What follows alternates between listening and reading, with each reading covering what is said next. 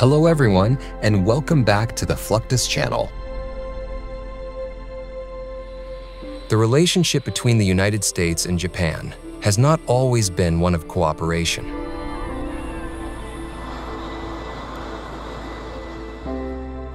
Yet, following the devastating events of the Second World War, the two nations emerged as steadfast allies, shaping foreign policy throughout East Asia.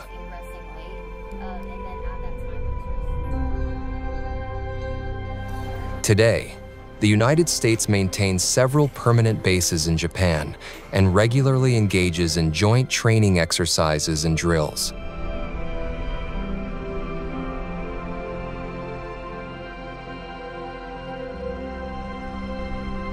It's no surprise, then, that both countries frequently exchange military technology.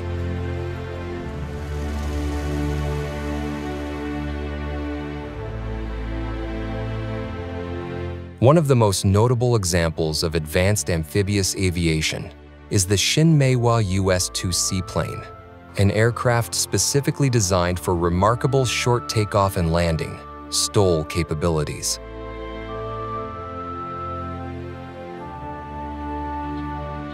This flexibility enables it to operate from an array of settings, from traditional airfields and isolated strips to open seas and inland lakes.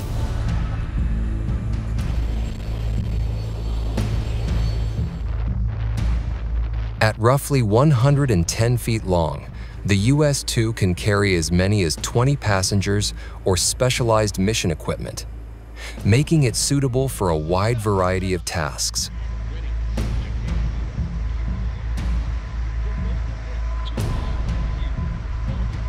Its power is delivered by four dependable Rolls-Royce AE2100J turboprop engines, each producing over 4,500 horsepower, allowing the aircraft to achieve speeds approaching 350 miles per hour. Equally remarkable is its ability to fly safely at extremely low speeds, with a stall speed of only about 56 miles per hour.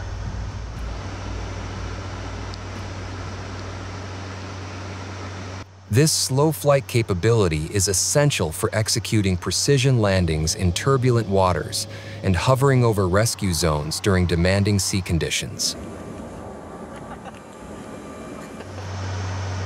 The US-2's primary function is air-to-sea search and rescue, with the ability to land in waves up to 10 feet high, often the deciding factor between life and death. Its versatility, however, extends far beyond rescue operations.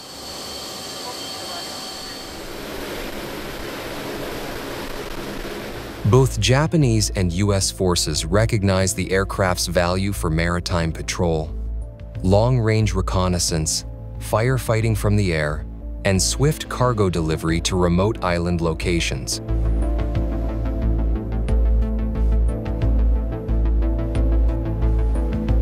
ShinMaywa, a Japanese manufacturer, introduced the US 2-inch March 2007.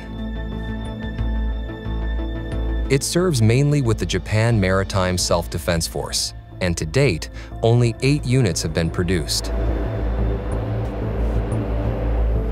That number may grow significantly, given interest from the US, India, and other nations.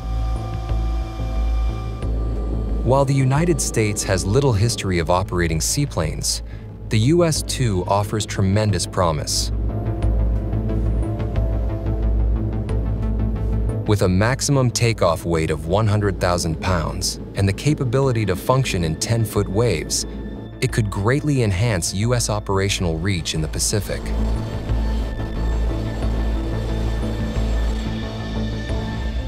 American military planners no doubt also value its impressive 2,800-mile range and ability to remain airborne for more than 10 hours without refueling. Because of this potential, U.S. pilots and navigators have already begun training alongside Japanese counterparts to learn how to maximize the aircraft's performance. These personnel, part of the U.S. Air Force Special Operations Command, are working directly with Japan Maritime Self-Defense Force crews in Iwakuni, Japan, to master proper operation of the US-2. Training topics include the use of specialized smoke marker buoys, which signal nearby vessels and aircraft about hazards or individuals in need of rescue.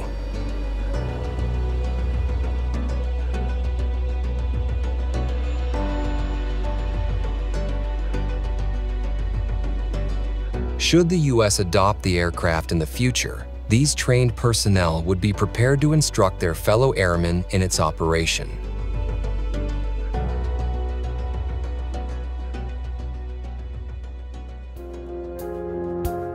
The ability of certain aircraft to function in extreme conditions comes not just from their design, but from mission-specific equipment.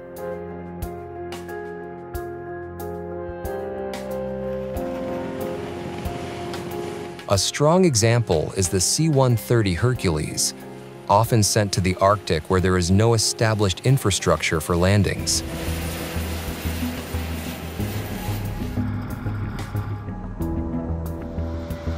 In such environments, the aircraft is equipped with heavy-duty ski landing gear instead of its regular wheels.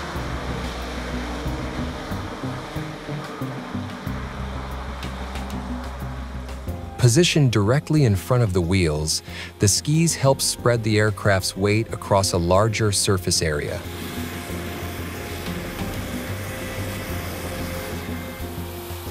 This configuration allows for safe takeoffs and landings on deep, freshly fallen snow, preventing the aircraft from sinking or getting stuck. The skis are especially effective on soft, unprepared surfaces, making them vital for reaching remote polar bases.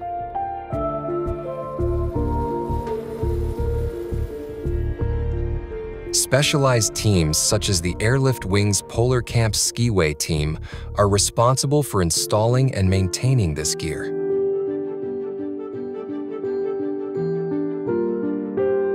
These experts not only fit and fine-tune the skis, but also prepare and groom snow runways, or skiways, to precise standards.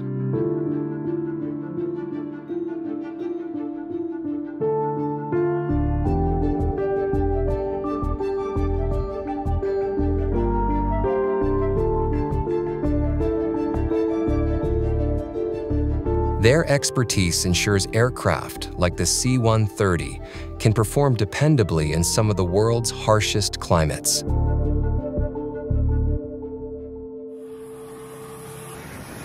In such frigid, demanding conditions, teams like the Skiway Unit operate from air bases that endure heavy snowfall.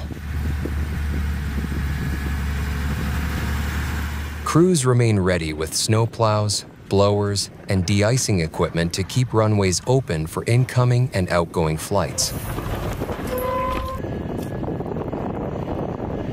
This commitment to keeping aircraft operational is essential. Whether for emergency rescue, military deployments, scientific research, or supply transport, providing these critical services is vital in all weather conditions.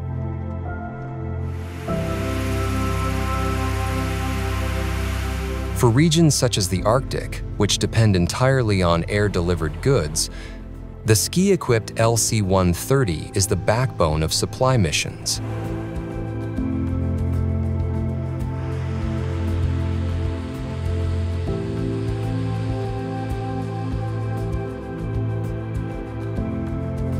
Before each journey north, the aircraft and its equipment are thoroughly inspected to ensure readiness.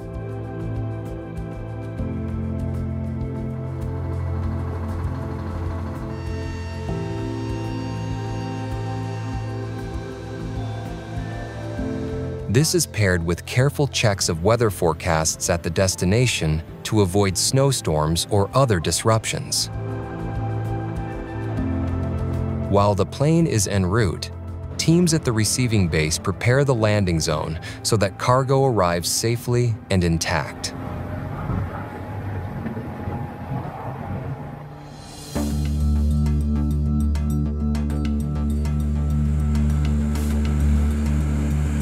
Highlighting Alaska's advanced Arctic rescue capabilities, Guardian Angels from the 212th Rescue Squadron performed a high-altitude jump from a 211th Rescue Squadron HC-130 King aircraft.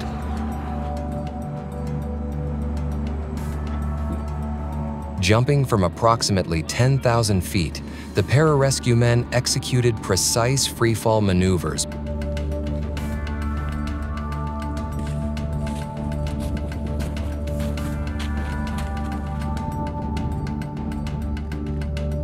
Upon landing, they quickly transitioned to link up with an HH-60 Pavehawk helicopter from the 210th Rescue Squadron.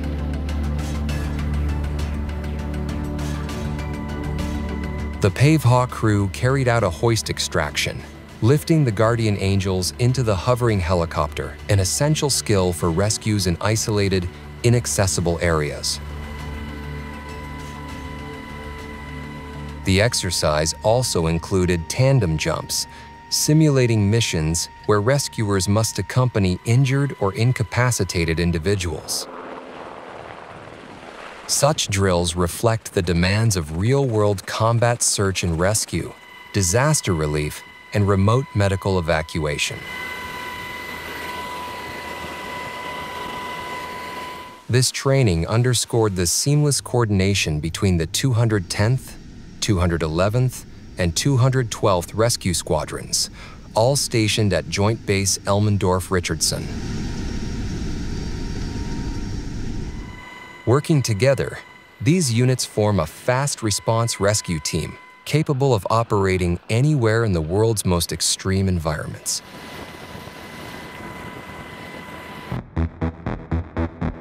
Operating helicopters like the CH-47 Chinook in Arctic conditions presents unique challenges requiring meticulous preparation well before takeoff.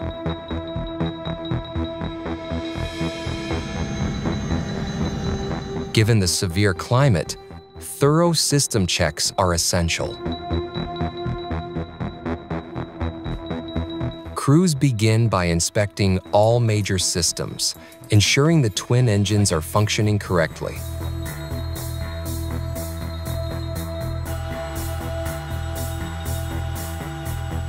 Cold temperatures can heavily affect performance, so the auxiliary power unit and heating systems receive particular attention.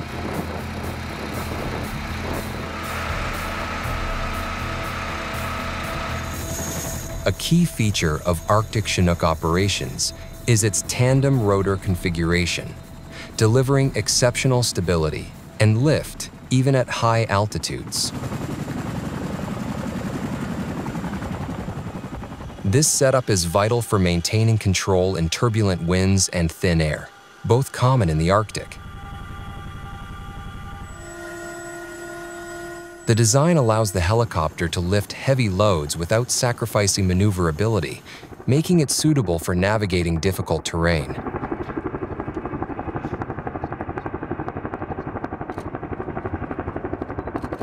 In these icy environments, Chinooks are equipped with skis to spread their weight evenly over snow and ice, preventing them from sinking.